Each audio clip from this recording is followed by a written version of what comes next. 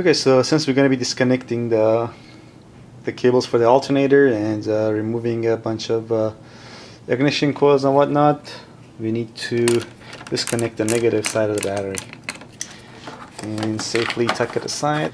Okay, next we're going to remove this this cover. There we go. Let's remove our oil dipstick. Okay, so in order to remove this valve cover, we first need to remove this wiring harness that's running from the alternator here up on top of the valve cover, and it's got all the wires for the ignition coils. We need to remove all this stuff and then grab it and pull it aside. Also, we need to remove these cables for the cruise control, and then there's about, I think, 5 or 6 bolts that hold on the valve cover to the cylinder head. But what we're going to do next is actually remove this bracket that's holding these wires for the valve cover for the cruise control. Okay, next we need to remove the wires that are going to our alternator. First, we're going to remove that green connector. This is a 10mm nut that was holding this in. Okay, well, this plastic piece is actually held in here too, so I'm gonna figure this out, how to get this out of here. There we go. Yeah, just press on that tab, press that down, and then slide it this way.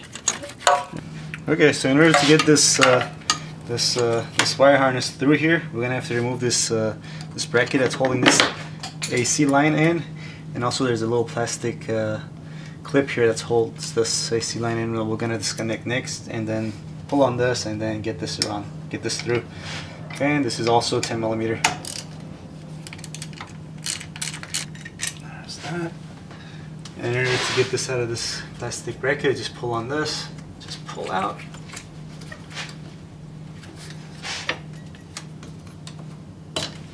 There we go. Yeah, you can play with these a little bit, but don't force it, okay? So yeah, so we just get this here, pop this out. Next, there is 2 10mm bolts, one here and one on this side, that we need to take out. Also, these 10mm nuts that are holding our ignition coils in, and we're going to remove this as one unit.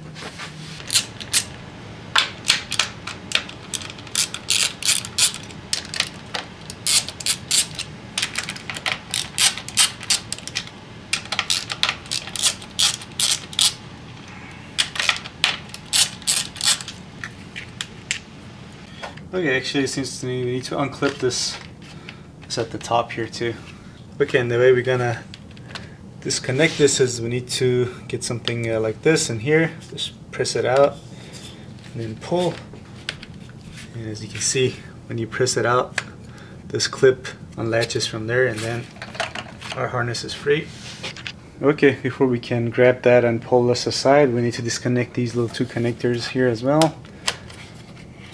Should come out without much trouble. There's another one here. You guys. There we go. Easy enough. Okay.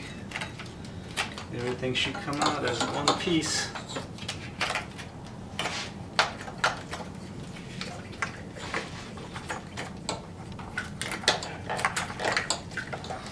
There we go. Pretty good. I'm just going to set this aside. Almost there. Okay, next up, 5 valve cover bolts that are also 10mm.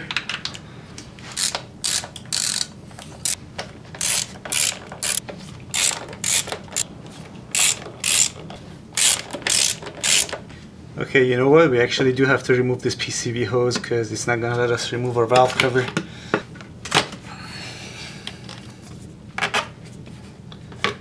There we go. Okay, now we get this. Now we get to this wiring harness off, and now we should be able to remove our valve cover. There we go. Okay, looks like I forgot to take out some stuff. This bracket here, it's held into the valve cover But yeah, 10mm bolt, that's for this AC line and power steering pump needs to come out. So we're just going to take that bolt out and remove this bracket. Also this one, this little small bracket, that was for the wiring harness. That also needs to be taken off. It's also held in by 10mm.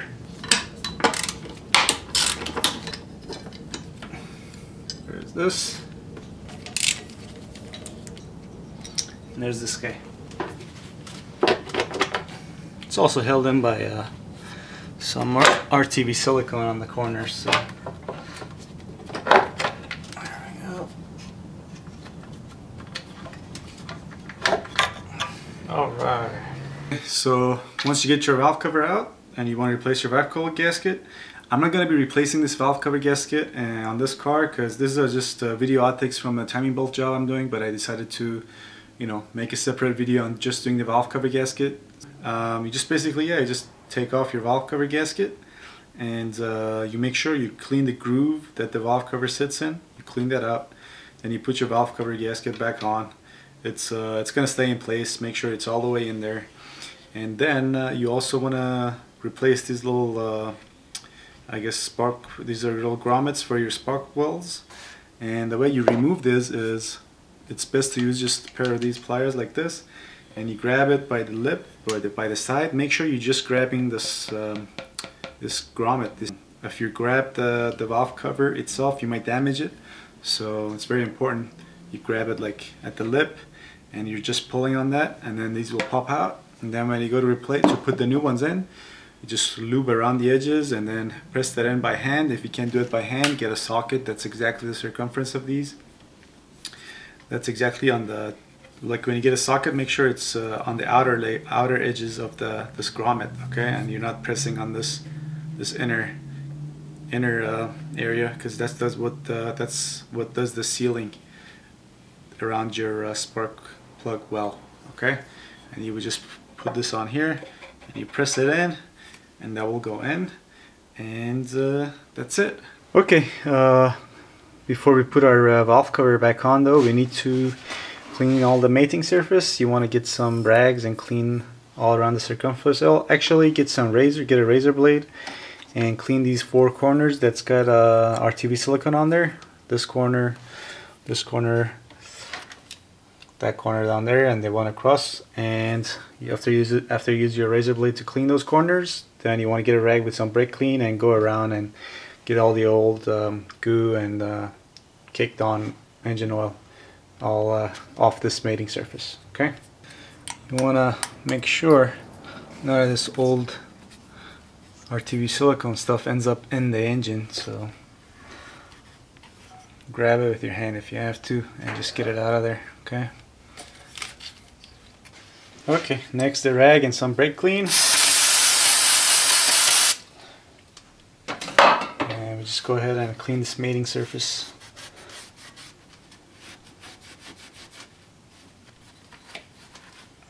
Okay, next it's time to apply the RTV silicone to the four corners. 4 spots we took that old RTV silicone off, which is basically where this camshaft cap or bearing meets top of the cylinder head. And you don't need a whole lot, you just need to get it in that corner right there. You can also, you know, if you want to really play it safe, go get a really thin layer around here, but it's not a big deal.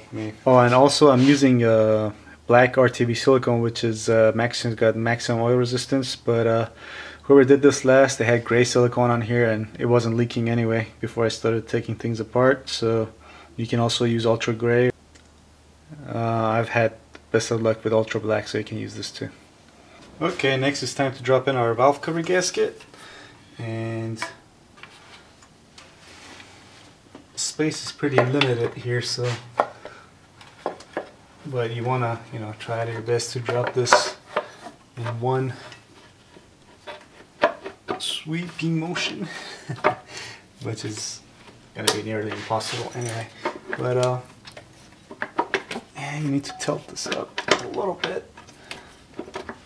I don't know, something is catching, but there we go. We're on now. Okay.